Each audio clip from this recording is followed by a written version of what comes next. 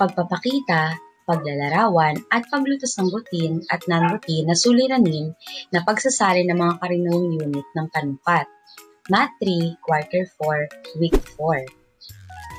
Sa nakaraang taon ay natutuhan mo ang pagsukat ng mga bagay gamit ang angkop na panukat at ang unit ng mahaba sa metro at sentimetro. Natutuhan mo rin ang paglutas ng routine at non-routine na suliranin. Sa araling ito, matututuhan mo ang pagpapakita, paglalarawan at paglutas ng routine at non-routine na suliranin sa pagsasalin ng mga karaniwang unit ng panukat. Tignan natin ang mga halimbawa at suriin kung paano ipinakita at inilarawan ang paglutas ng isang suliranin kaugnay ng pagsasalin ng mga karaniwang unit ng panukat. Halimbawa 1. Si Yuri ay inutusan ng kanyang nanay na bumili ng pineapple juice sa isang convenience store. Nakita niya ang iba't ibang pineapple juice na nasa lata. Tignan ang larawang nasa ibaba. Kung ikaw si Yuri, alin sa mga pineapple na nasa lata ang bibilihin mo? Bakit? 500 ml for only 60 pesos, 750 ml for only 90 pesos, and 1 liter for only 100 pesos. Solusyon. Gamit ang making a table strategy, tignan kung paano inilarawan at ipinakita ang paglutas na isang suliranin na may kaugnayan sa pagsasali ng isang unit. Making a table strategy. Item, katumbas na unit sa ml, katumbas na halaga, at halaga ng pagbenta.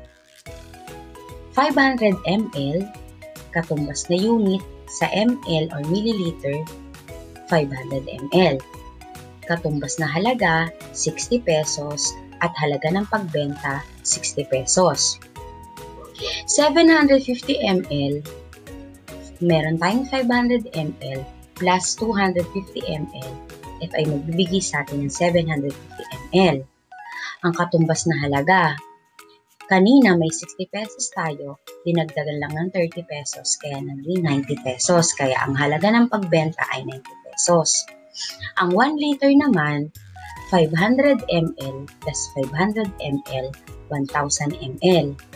Ang katumbas na halaga, kung meron tayong dalawang 60 pesos, 120 pesos lahat. Pero ang halaga ng pagbenta ay 100 pesos. Sa tingin nyo, ano kaya ang pipiliin ni Yuri? Ang tamang sagot, gamit ang talahanayan ng katumbas na halaga sa 500 ml na pineapple juice, makikita na ang isang litrong pineapple juice ay mas mababa ang halaga kung ikukumpara sa 750 ml at 500 ml na pineapple juice. Mas makakatipid kung ang bibilihin ay ang 1 liter pineapple juice. Makakatipid si Yuri ng halagang 20 pesos kung ang bibilihin niya ay ang 1 litrong pineapple juice. Para naman sa ikalawang halimbawa, si Faye ay bumili ng 20 1/2 metro ng lubid na gagamitin sa darating na Math Olympics. 1 sentimetrong lubid ang matitira kay Faye kung ang kailangan lang niya ay 1,800 sentimetrong lubid para sa Math Olympics. Gamit ang Polya's 4-step problem at making a table strategy, tignan kung paano ipinakita ang paglutas ng suliranin. Polya's 4-step process. Unawain ang sitwasyon or understand the problem. Ano ang tinatanong sa suliranin? Ano-ano ang datos na inilahad? At naririto ang mga tamang sagot. Bilang na natirang lubid sa sentimetro matapos alisin ang 1,800 sentimetrong lubid para sa Math Olympics. At ang datos na inilahad, biniling 20 1/2 metrong lubid at 1,800 sentimetrong lubid. Para sa step 2, mag-isip ng plano o devise sa plan. Anong operasyong gagamitin at anong pamilang na pangungusap? At naririto ang mga tamang sagot. Pagpaparami o multiplication at pagbabawas o subtraction. At ang pamilang na pangungusap, 20 1/2 meter minus 1,800 centimeters equals n. Para sa step 4, sa katuparan ng plano or solve. At narito ang solusyon. Yung 20½ metro minus 1,800 cm equals n. Ang 20½ metro ay may katumbas na 2,050 cm at ibabawas natin or gagamitin natin yung subtraction na sign, yung 2,050 cm minus 1,800 cm equals n. Kapag pinag-minus natin yung dalawa, makukuha natin ay 250 cm. Kaya naman ang sagot, si Yuri ay may natirang 250 cm lubid matapos ibawas ang 1,800 cm para sa Math Olympics. Kung gagamitin naman natin ang table strategy, isang metro ay may katumbas na 100 cm. Ang 20 metro ay may katumbas na 2,000 cm. At ang 1/2 metro ay may katumbas na 50 cm.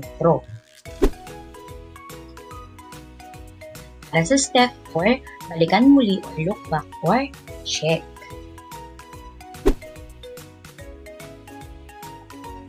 Ang 1,800 cm, inalagdag natin sa 250 cm, ito ay magbibigay sa atin ng 2,050. Yung 2,000 cm ay may katumbas na 20 metro. Sa makatuwid, yung 2,050 cm lubid ay katumbas ng 20½ metrong lubid. Dahil dito, yung 250 cm lubid ang matitira kay Yuri matapos alisin ang 1,800 cm lubid na para sa Math Olympics. Tandaan, maraming pamamaraan ang pwedeng gamitin sa paglutas ng isang suliranin na may kaugnay sa pagsasalin. Maaring gamitin ang making a table strategy at ang Polya's 4-step process. Ngunit, higit na mahalagang maunawaan mo ang bawat step nito upang matukol mo ang tamang sagot sa suliranin at gayon din ang tamang pamaraan ng pagsasalin. Para sa unang gawain sa pagkatuto bilang isa, basahin at unawaing mabuti ang suliranin sa ibaba. Sagutan ang mga tanong. Piliin ang letra ng tamang sagot. Inilagay ni Dan at Alvin sa sasakyan ng isang kahon ng mga delata na may bigat na 15 kilograms. Dadalhin nila ito sa isang evacuation center para ipamahagi sa mga taong apektado ng bagyong Ulysses. Ilang gramo ang katumbas na bigat ng kahon ng mga delata na dadalhin sa evacuation center? Number 1. Ano ang tinatanong sa suliranin?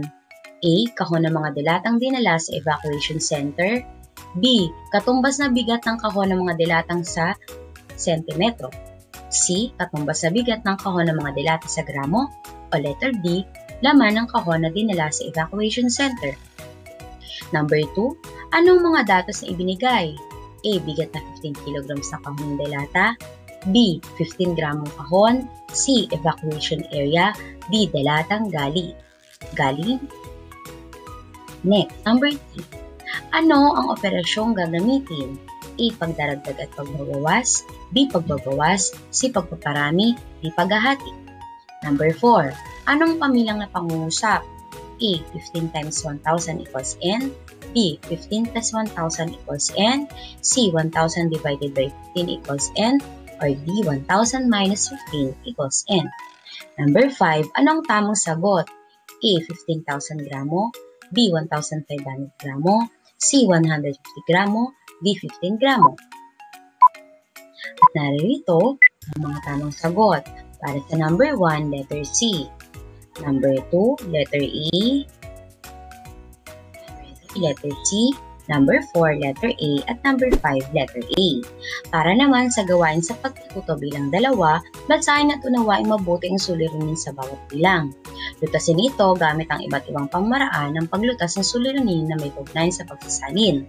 Number 1. Si Sharon ay gumamit ng 25 litrong tubig sa pagdidilig ng halaman at 30 litrong tubig sa paglilinis ng bahay.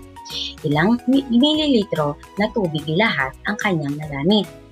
Number 2. Ang tatay ni Albert ay nagpadala ng isang kahong naglalaman ng mga tsokolate mula sa ibang bansa. Ang kahon ay may bigat na 12 kg. Ilang gramo ang bigat ng kahong naglalaman ng mga tsokolate?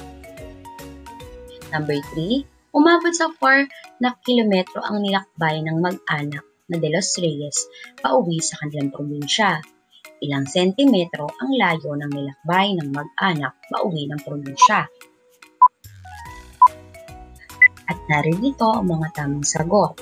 Para sa number 1, meron tayong given na 25 litro at saka 30 litrong tubig. Ipag-a-add lang natin o pagsasamahin lang natin kaya meron tayong 55 liter. Ang dapat nating hanapin ay mililitro, kaya naman kapag pinag-multiply natin ang 55 times 1,000, ito ay magbibigay sa atin ng 55,000 mililitro. Para sa number 2, ang given natin ay 12 kg.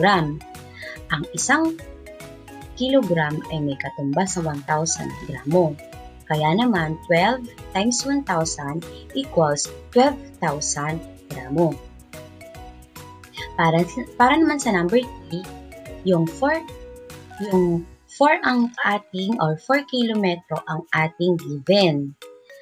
Ang isang kilometro ay may katumbas na 100,000 sentimetro. Kaya naman, imumultiply natin yung 4 sa 100,000. Ito ay magbibigay sa atin ng 400,000. Kaya ang sagot ay 400,000 sentimetro. Para naman sa huling gawain, tignan ang larawan sa ibaba at gaano kalayo ang kailang lakarin ni Rod upang marating niya ang paaralan. Ilang sentimetro ang kabuang layo ng nilakad ni Ron. Mula sa 0 kilometro ang pinanggalingan, naglakad siya ng 1 kilometrong layo o 1 kilometrong layo ang nalalakbay niya.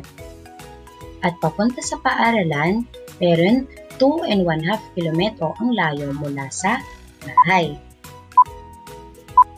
At ang tamang sagot, ang 1 kilometro ay may katumbas na 100,000 sentimetro.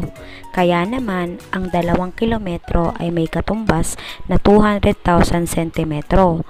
Ang 1/2 kilometro ay may katumbas na 50,000 sentimetro. Kaya naman, ang 2.5 kilometro ay may katumbas na 250,000 sentimetro. At dito nagtatapos ang ating aralin sa Math 3 Quarter 4 Week 4. Hanggang sa muli, paalam!